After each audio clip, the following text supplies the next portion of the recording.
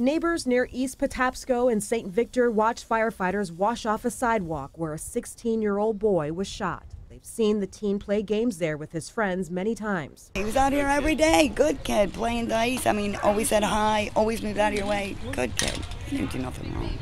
Sad. It's real sad. She was too afraid to show her face, but the neighbor says she heard gunfire at around 3:45 and ran out of the house. The kids running and then everybody screaming at the end of the street. And the boy laying on the sidewalk. The 16-year-old died at a hospital. Investigators don't have any suspects, but they think the case is connected to another shooting 2 hours earlier and just 6 blocks away. Police say they found 2 teens, 16 and 18 years old, shot in the 400 block of East Patapsco. One was shot in the hand and arm, the other in the arm and back. Both of them are expected to survive.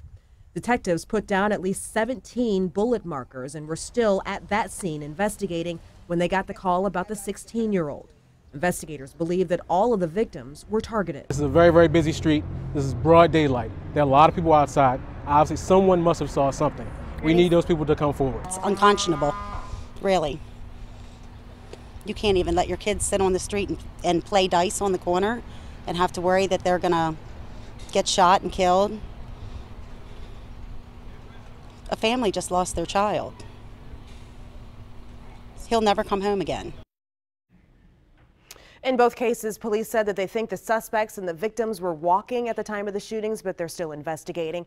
Anyone with information about the cases should call Metro Crime Stoppers at 1-866-7-LOCK-UP. Live in the studio tonight, Kai Reed, WBAL-TV 11 News.